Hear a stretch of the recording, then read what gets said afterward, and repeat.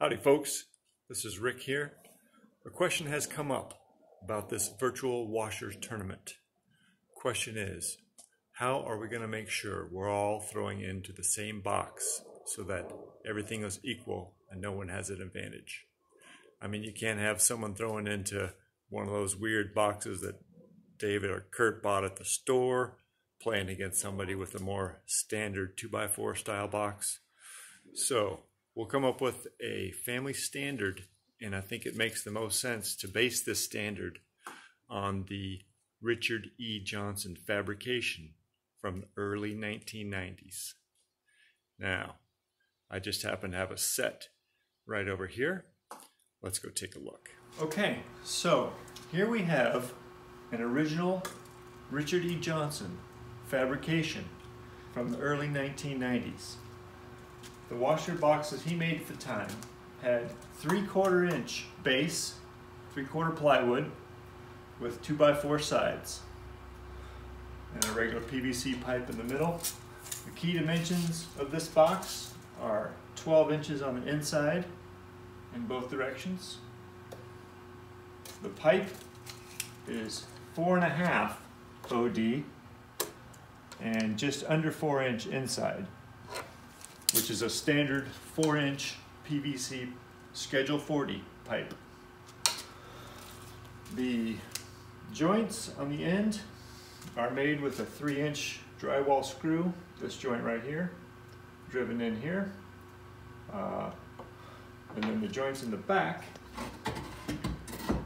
you can see Grandpa used 3 screws to attach each side, and he used 6 screws to attach the pipe in the middle. 6 screws, probably a bit of an overkill, but you could probably get by with 4. And that joint is with a 1 5/8" fine thread drywall screw. A couple other key points. There is no carpet allowed inside the box. We've seen some questionable boxes out there that have carpet inside. No carpet allowed. Let's see, another key point here. If you use wood filler on your joints like this, you get extra credit.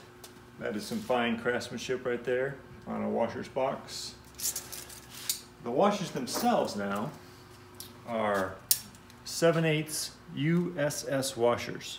They measure 2.5 OD, 15/16 inside, and they are about 0.15 or so thick.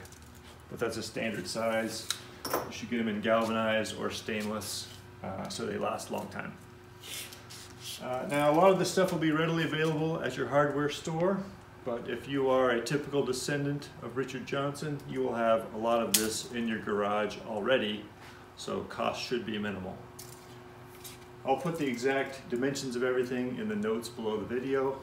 If you got any questions, let me know, and we'll make sure everybody gets a box built up. Thank you. Okay, so there you have it, the official dimensions of the Elephant Reunion 2020 Virtual Washers Tournament box. Now, some folks out there may have a box that's slightly different. Maybe it's got 1x4 sides, or maybe it's got some carpet inside. You can submit requests to the Committee of the Four Brothers for certain deviations that may be allowed. If the Four Brothers can't agree, I'm sure my mom would be happy to cast the deciding vote. Thanks a lot. Talk to you later.